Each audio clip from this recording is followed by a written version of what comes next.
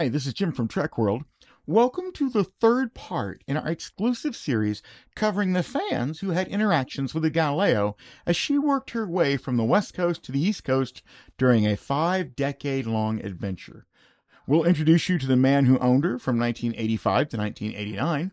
We'll share stories and photos from the 20th anniversary Star Trek convention in 1986. And we'll also show you exclusive, never-before-available photos from a public appearance of the Galileo at the first weekend of the Star Trek IV theater release. And finally, we'll introduce you to some folks who made an offer on the Galileo for ownership and the bizarre series of events that followed. So join me after the break as we continue to explore the fascinating world of Star Trek fandom and the people who occupy it. Please be sure to check out these other popular Trek World videos when you're finished with this one. Also, if you hit that little like button on the screen right now, you will be helping YouTube to show it to more people and give them a chance to discover these unique and fascinating videos as well. Do you have a story, photo, or video that you would like to share with us? If so, you can submit via our internet Dropbox at submit.trek-world.com. Welcome back to the third video in our series of experiences of everyday fans as they came in contact with the Galileo over the years. Now, when we last left the Galileo in part 2, she was sitting at Rebel Mini Storage in Carson, California. For the last 10 years or so, she had been owned by Roger Heisman. If you've missed earlier videos in this series, I placed a link right up here in the top right-hand corner for you to check them out in order. Meanwhile, back in 1985, there was a chance encounter in which Heisman mentioned in passing that he owned the Galileo and wanted to sell it. The other party contacted their brother, a man named Steve Haskins, and a deal to buy the Galileo for $1,800 was quickly made. Afterwards, Haskins moved the Galileo into the San Diego area, where, in a true case of deja vu, it sat on his driveway as he began the work that would return the Galileo to her former glory. Now, in Starlog issue 112, they printed an interview with Steve Haskins that had been done at the 20th anniversary convention in Anaheim. Unfortunately, like many other magazines in the same period, Starlog would rarely check on the facts before printing them. They often simply printed whatever information was told to them by their subject.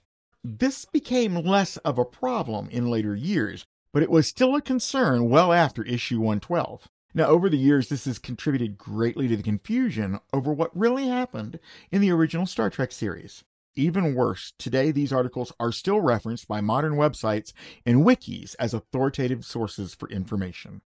The first case of this can be illustrated by them saying that the Galileo cost $65,000, when in reality it was only $24,000 split 50-50 between Desilu and AMT.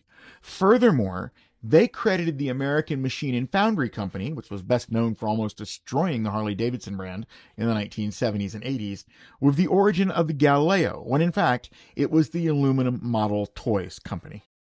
Steve also went on in the article to describe how he needed to have a custom trailer built to move the Galileo. Now, up to this point, every time it needed to be moved, it was hauled up on a flatbed truck to be able to do it. His solution would be far more convenient, as the Galileo no longer needed to be removed from the trailer for display. Now, he further goes on to mention his intent to donate the restored craft to the California Museum of Science and Technology. He would repeatedly attempt to get them to accept the Galileo, even going so far as circulating a petition. Unfortunately, the end result was the museum wasn't interested in the Galileo, as they did not see its value as a fictional prop. So, and then finally, Steve mentions that he had several volunteers to help him finish the restoration, which also included restoring the interior as well. I think that's important for us to note here. These exclusive photos were given to a gentleman named David Silver by Steve Haskins about 40 years ago. David has kept them in his private collection until he chose to share them with us. In these photos, you can actually see the incredible job that Steve did in less than 1 year's time. This final morph does a really good job of illustrating the remarkable progress that Steve and his family had done in that time frame. Now, by this time, in addition to the $1,800 he had given Heisman, he spent about $8,500 on the restoration. That would be the equivalent today of around $25,000.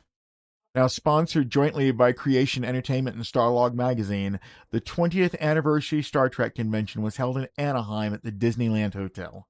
They expected around 2,000 people to attend.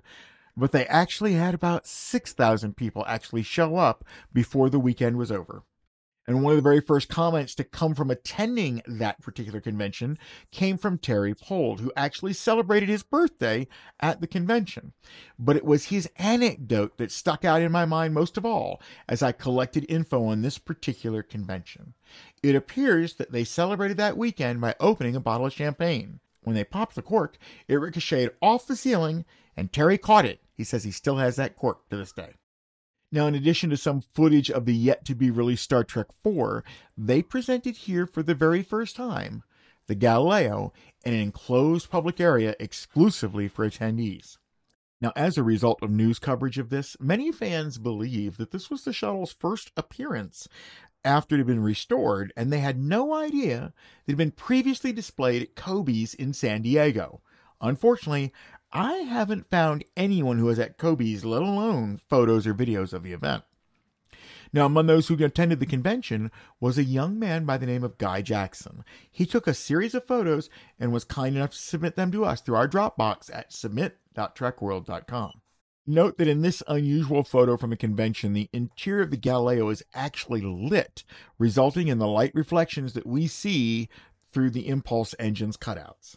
So here's another shot of the interior lighting shining out through the impulse engine cutouts. I was kind of surprised that Guy was the only person to mention this to me, but he noticed that the dash between NCC and 1701 was only present on the Galileo's left or port side. Now, at first glance, that would appear to have been a mistake, but I do have to point out the obvious connection here between the 3/4 scale Galileo and the 24-inch Galileo that was used for filming. Due to an issue with the decal sheets shown here that Richard Dayton had produced, the exact same issue existed on the 24-inch filming miniature. In fact, it would not be corrected until several more years later when Star Trek The Next Generation had the 24-inch model refurbished to be used as a prop model in one scene's background. So, in my opinion, and yes, this is just my opinion, Haskins was way too detail-oriented to make this kind of mistake and not correct it. So I believe that Haskins deliberately duplicated the error in order to stay 100% prop accurate. Now, also present on this exact same weekend was another viewer, David Gaxiola. He was kind enough to also provide some photos from his encounter, and we'll start here with a few photos before we get into the Galileo pictures. On the right was obviously Majel Barrett. Jean was to be there that weekend as well, but Majel not only signed autographs, she was also a vendor representing Lincoln Enterprises in the dealer room. Now on the left is a picture of a very young David. If we pull back a little bit, we'll get a better look at their surroundings. Notice the travel tarp that's draped over the custom-made trailer that Steve had built. In most photos from this convention, that tarp is not there, implying this picture was taken early on the first day of the con, even before the photos that we just saw from Guy Jackson. Now, earlier we had said that Starlog reported that Steve had found a group of willing fans to help him with the restoration.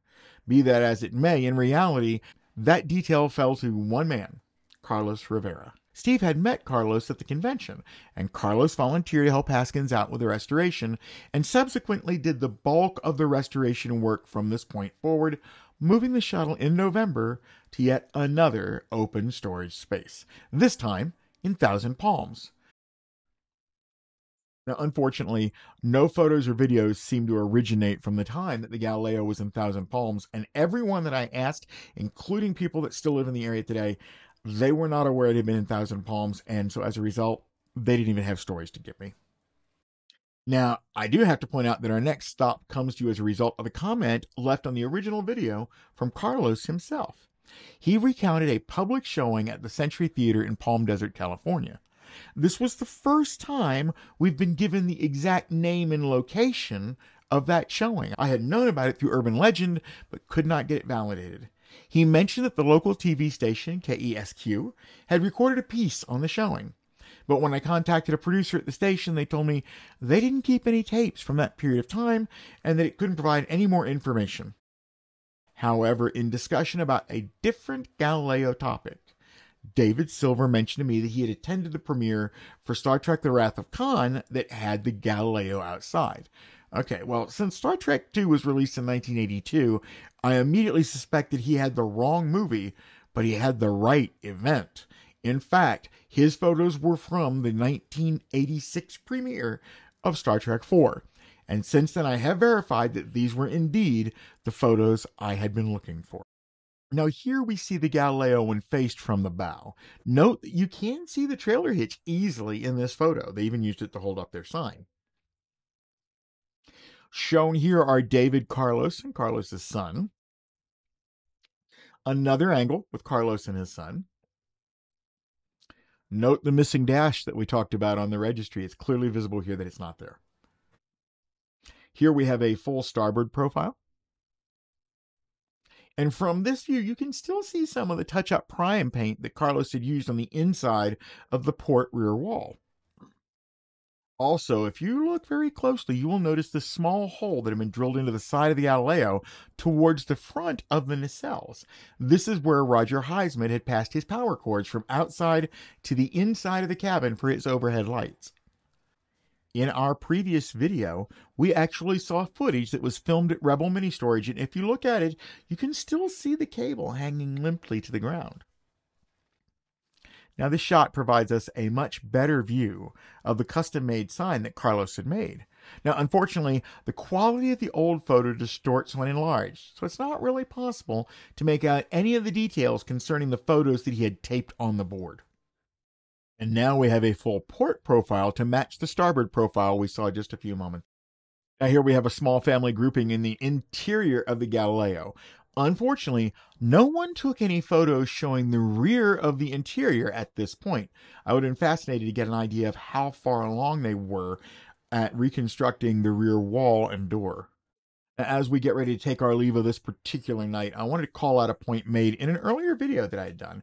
Note that the rear roof is supported by a 2x4, which protrudes through one of the rear impulse vents. This confirms my earlier observation in another previous video, as well as echoing what Racer X had said in his story. So after a while, Carlos had to move the Galileo again, this time to another lot in Palm Springs. This is where the Galileo would sit for several years awaiting its next fateful step. Now, after it had been brought into Palm Springs and sat for a few years, someone actually did bother to take a photograph of the rear interior of the Galileo to give us an idea of exactly how far along that wall was. You can clearly see the 2x4 through the interior door, but by this point, the 2x4 has been attached to an internal strut connected to the lower rear bulkhead. This allows them to secure the roof while ensuring that the brace does not pass through the impulse vents. Now, the next set of photos were taken in the late 1980s, probably around 88 or 89. We're going to look at a few of these photos as the condition of the Galileo would deteriorate at this point onward for about another 2 decades or so. This series of photos gives us a good look at the bow of the Galileo. Here we see the rear of the Galileo. Notice that the 2x4 is still in place. Now, shortly after 1989, the 2x4 would be removed and the roof will begin to collapse one more time. And here we have some really good shots of the starboard side of Galileo, complete with a missing dash in the registry. And here we have a good look at the port side of Galileo, complete with the door being open. And finally, we get a good set of close-up photos of the nacelles and the wings. And yeah, I know they're not wings, but they look like wings to me, so unfortunately, it's the first thing that came to mind. Our next story comes from Russ Haslage of the International Federation of Trekkers in Ohio. Russ wrote and told me the following. In 1985, the Federation contacted Stephen Haskins, who was a law student at the time, and we made a deal to buy the shuttlecraft from him for $1,500. He agreed, and I sent my VP out to assess the situation. As part of that deal, we immediately assumed the payment for storage fees while we were figuring out how to transport the Galileo from here to Ohio. Now, one of the hurdles in getting the Galileo from California to Ohio is that the trailer was not able to be used. By this time, it had sand in the axle, and you were just going to have to use a trucking company to move it. So they were looking for a trucking company to work with them to find a way to get the Galileo onto a flatbed, then home to Ohio. They were already working on that at this point. Now, these photos were taken by the VP of the group, who had driven straight through all night from Ohio to California. Notice Carlos Rivera in the photo. He was there to facilitate an inspection of the Galileo as part of a sales deal. However, things were destined to spin out of control not long afterwards. Now, unfortunately, as we've all heard before, possession is 9/10 of the law. They had a verbal agreement, but they had not actually paid for the Galileo by the time that they attended a Star Trek convention in Cleveland and announced their agreement to buy the Galileo. But while they were waiting to arrange transportation for the Galileo to be moved, it was announced that Steve Haskins had sold the Galileo to a lady from Ohio. Now, the Federation never received any formal or even an informal notice of the sale. They actually even continued to pay the storage fees until they found out after the fact that their verbal agreement would not be honored, nor would they get their money back from the storage fees. So obviously the incident left a sore spot with the Federation that is still akin to somewhat of an open wound even today. So after talking to Russ, I've come to the opinion that the Federation is probably one of the most progressive charitable organizations I've seen, started by the fans and taking care of the community. Now, for more information on the Federation, please check out our PSA on the International Federation of Trekkers.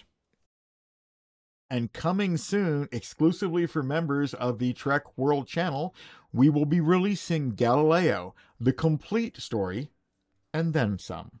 This will be the longest aired documentary ever produced for the Galileo. Now please be on the lookout for the next video in this series, for stories you will not want to miss. We meet the next owner of the Galileo, who will end up owning it for longer than anyone else.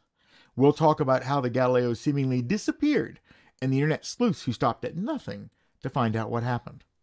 We will see the amazing Cinderella story of the Galileo as she goes from the worst physical condition of her life to being fully and beautifully restored, as well as how she rubbed elbows with the Space Shuttle Enterprise and where she is right now. Please be sure to check out these other popular Trek World videos when you're finishing this one. Also, if you hit that like button on the screen right now, you'll be helping YouTube to show this video to more people and give them a chance to discover these unique and fascinating videos as well.